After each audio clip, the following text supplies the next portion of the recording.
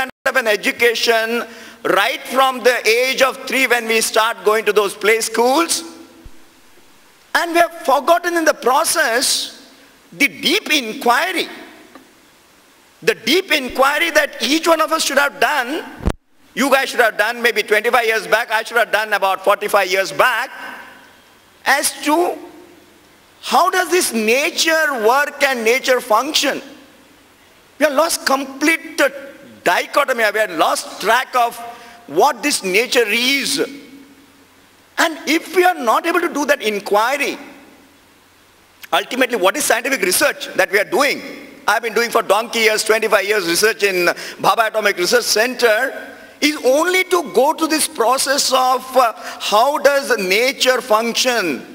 How are we here today as in this particular organic form? We have certainly gone into a very different realm of getting into a conventional way of first law of Newton's and second law of Newton, and then we went to the quantum, and quantum we went to now strings. People are questioning strings. But this is all an external fed knowledge, I would call garbage, which is being carried through.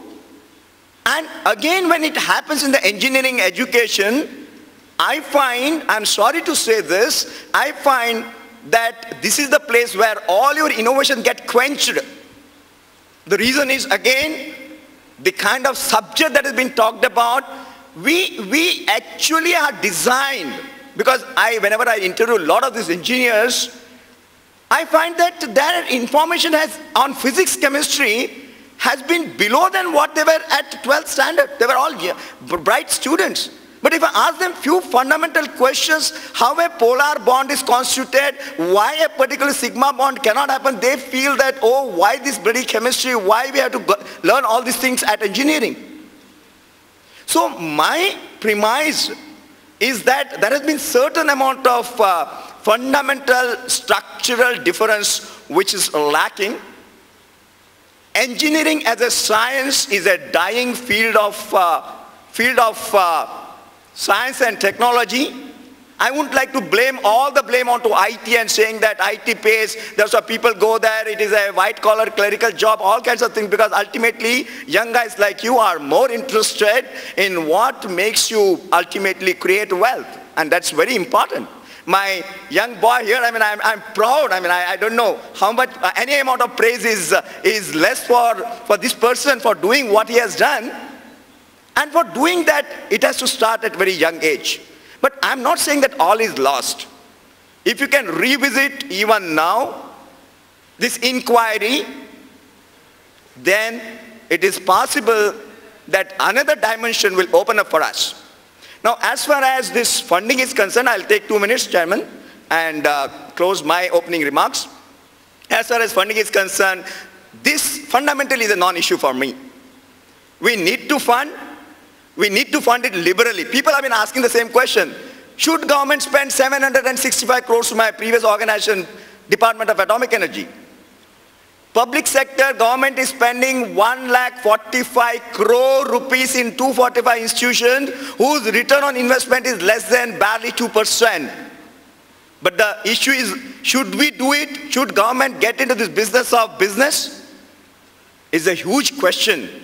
Because there are certain things in a given India's topology and geopolitical sense that certain amount of funding, certain amount of activity in a remote place like this country is essential, and government funding has to take place. If at all, it has to get multiplied, I feel, to the higher education by 100 times. Thank you very much. Wonderful, Dr. Sonde. I just remember that he had become so nostalgic when we were in the guest house. He's telling me about how this institute owns a private beach. It was a bit tough for me to drag him to this panel discussion because he wanted to run away to the beach, I think. Well said, Dr. Sonde. But let's go to other extreme. Somebody who didn't care for the so-called lack of spirit of inquiry that one finds generally in this country. He inquired for a purpose of building a business, a very noble thing, and an extraordinary success at a very, very young age. let's listen to Suhas Gopinath on what does he feel about the higher education, particularly in the context of encouraging entrepreneurship, because that's an important aspect. Suhas. Of course, I'm also a 6th semester student in engineering in Bangalore, and yeah, thanks a lot.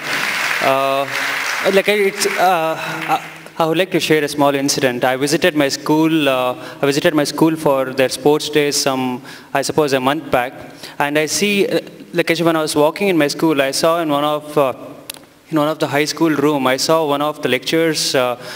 One of the lecturer used to say one of the students that if you're not able to complete your homework, I don't think, I'm afraid if you'll be employed by a company like Infosys or Wipro.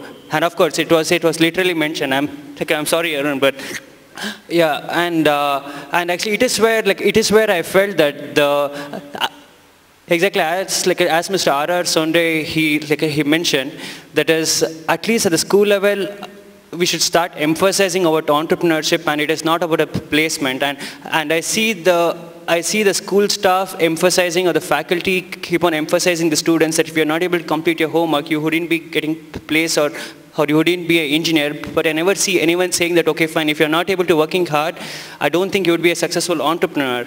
And at the same time, I don't think the central government is emphasizing or funding much about entrepreneurship or establishing entrepreneurship cell. Because when I myself had to start an organization at the age of 14, and of course in India, we also have the engineers who complete their engineering at the well-established institutions, but afterwards everyone starts applying or circulating their CVs to everyone. But I never see anyone who is having an idea to set up an organization as a fresher. And at the same time, entrepreneurship is not much looked into it by the higher education or the elite institutions, according to me. And even the incubators are I haven't seen much of incubators, and in my own story, it was very unfortunate. I had to establish a headquarters in the United States, and I, being an Indian, I feel very sad when I'm heading a multinational company which is headquartered in the United States, and my company is making a small contribution with the United States economy. So I think the higher educations or the elite institutions of our country should start looking into entrepreneurship, and the entrepreneurial spirit among youngsters should be encouraged a lot, because I see the advertisements, I see the promotions where they speak about the placements and the recruitments and all such activities, but I never have seen any elite institutions looking about the entrepreneurship, or India is not having many focused entrepreneurship institutes. I assume that India has only one entrepreneurship cell which is funded by the Indian government. I feel EDA is funded by the Indian government, I guess.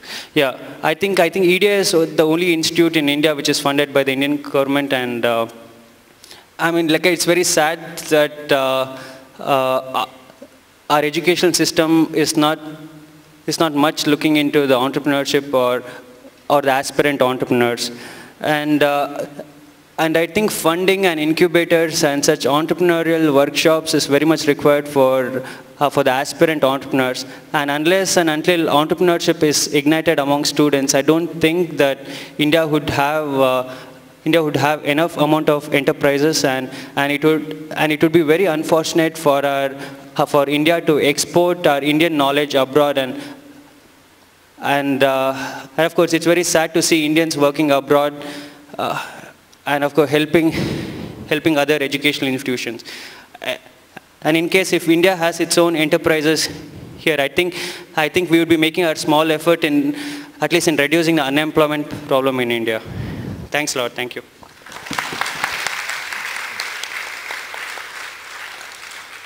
Thank you, Suhas.